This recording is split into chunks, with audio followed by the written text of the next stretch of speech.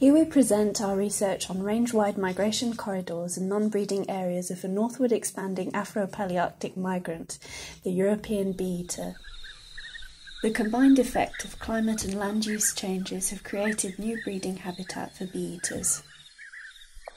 For instance, new colonies have established in former mining areas in eastern Germany, yet we do not know where they migrate.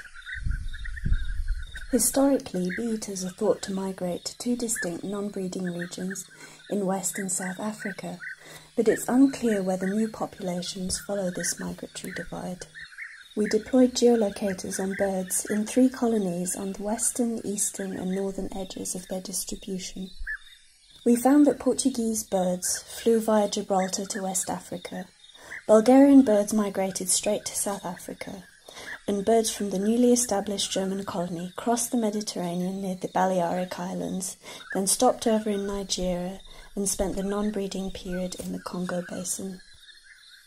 While the new routes of the German birds were more similar to those of the Portuguese birds, the timing was more similar to those of the Bulgarian birds.